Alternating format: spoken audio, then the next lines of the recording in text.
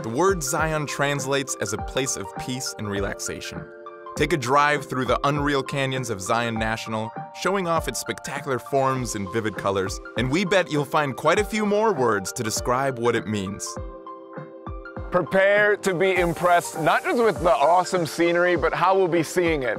In the Hyundai Kona Electric, with its 258-mile range and no emissions, it's the better way to go, see, and do more, all on a single charge.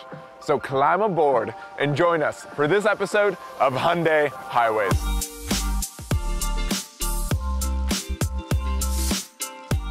Our journey takes us east on State Road 9. We'll take an excursion up and back on Floor of the Canyon Road before continuing on the 9 and making our last stop in Mount Carmel Junction. So we're on our way to meet our guide, and I'm not making this up. Her name is Scout. Has there ever been a name more perfect for a guide? I think not.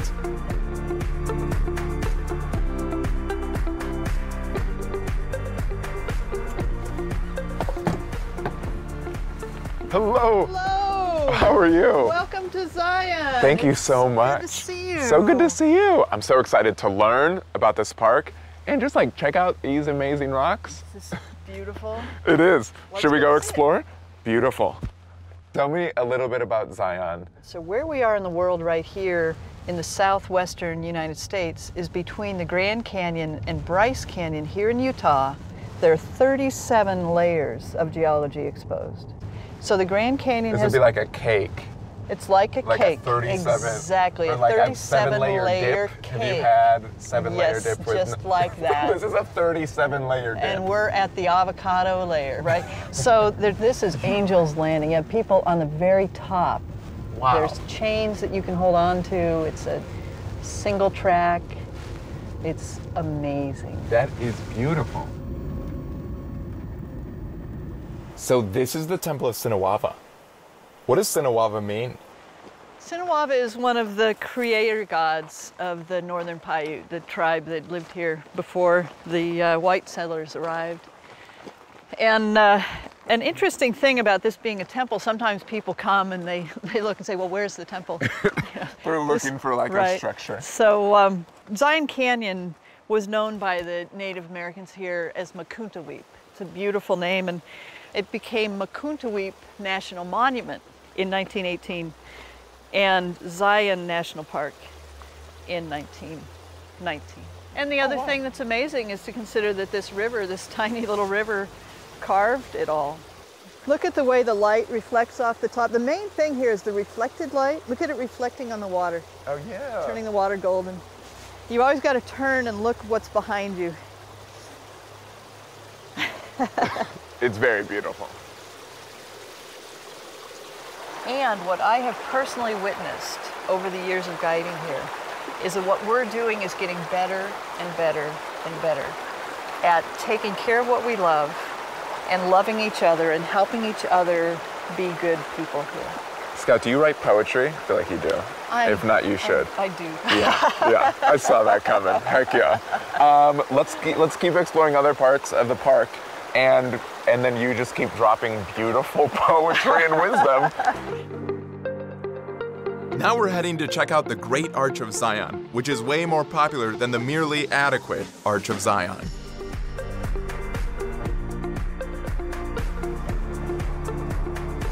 It is heating up. The sun feels good. The sun feels amazing. And this view is amazing. This is the Great Arch of Zion. The Great Arch of Zion, yes. Yep. It's an arch because that's the natural way that when the rock falls out, when it's eroding, it is almost always a natural arch So like that. there was rock there. There was rock there that fell out. And you can see there's a trail up above. There's people on the very top above it. Oh, that's an awesome trail. And then black in the middle is from water. From water. You can see there's a cut in the rock right there.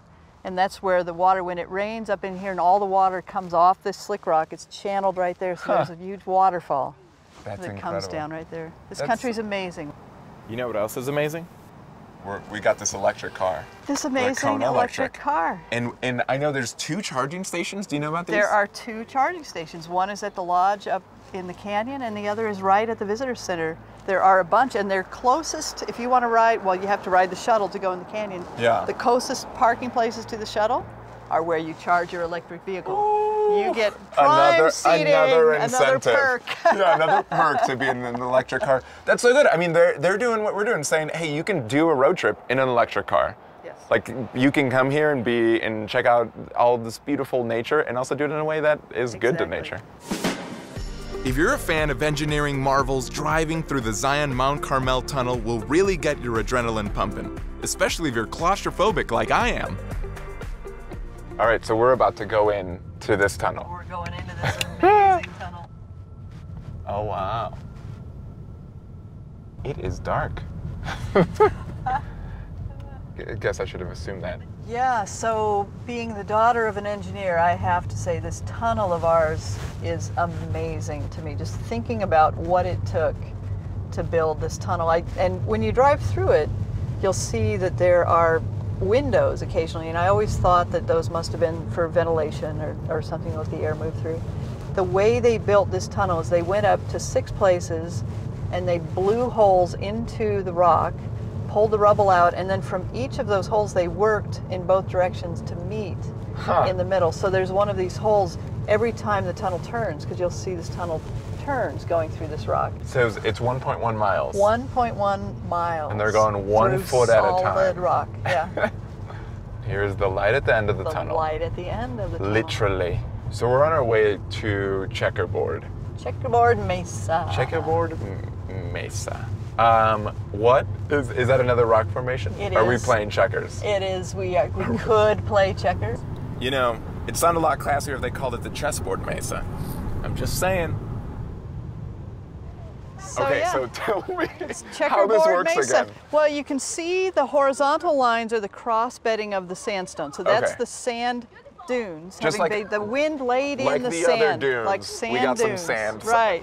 So sideways. that's the lines going horizontally. The vertical cracks are just from general geologic pressure, the movement of the earth, forming these vertical cracks, and then the water runs down every crack, Yeah. opens it up, opens. and when it freezes in the winter, the freezing, the thawing pushes it further and further apart, and so it's So the opening checkerboards, these cracks. like the cracks are getting, well, the expanding. vertical ones are getting bigger. Exactly. And then the horizontal ones staying the same. They're like, right, we're they're fine. being eroded by wind and water. Scout, thank you so much for teaching us about this park and rocks and sheep and dropping some poems and wisdom constantly. We really, really appreciate it. This has been so fabulous. This has been I so love fun. sharing my park. Yes. I'm in a great mood. You know why? Because we're on our way to a restaurant that's famous for its pie. Pie. The original antidepressant. Come on in this house, Esteban. Oh my goodness. Good to see you. Good to see you. Amazing. Yeah. Come on in. After you. I gotta ask, the sign. The sign. It's a famous sign. Thunderbird Restaurant. Home of the homemade pie. Well, back in 1940, it was Depression, 30s and 40s. My granddad couldn't find a board. He couldn't afford to buy a board. So whatever floated down the river, he'd go scrounge out of the river to make the signs on. And home wouldn't fit on the signs. So he would shorten it down to home of the homemade pies to fit on the boards that he would find. So he literally couldn't, homemade was too long. So he said, M&E, get out of here. Right. Homemade pies. So in the 60s, when we had this sign made out here, you can see it looks like a piece of driftwood. Oh That's to represent the first signs he ever made in the 40s. And we put that on the bottom of the sign when we built it. Wow. Here is the pie. All right. So this is Thunderberry. This is Thunderberry. Thank you, Lloyd. Thank you, Lloyd. Tell me the berries that are in this again. Blueberries, blackberries, raspberries, strawberries. Cheers. Cheers. Isn't that good? That is so good. Ed, thank you so much for the tour, for the history, for the pie. I really appreciate it. And we this is in the middle of so many beautiful national parks, and the sign, just everything about this is so lovely, and I appreciate you taking the time to talk to us. You bet. Well, Esteban, thank you for stopping in and seeing us. Oh my gosh, we'll see you soon. Yeah, I'm coming back. Of course. I'm coming back. Everybody comes back.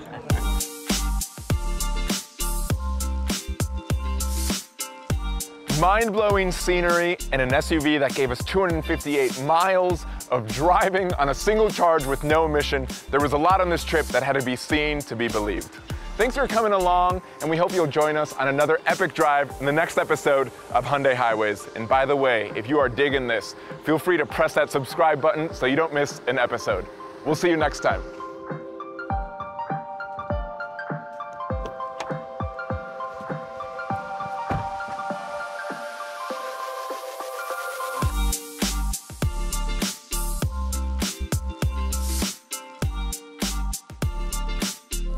Make sure you check out more episodes of Hyundai Highways, and don't forget to like and subscribe below.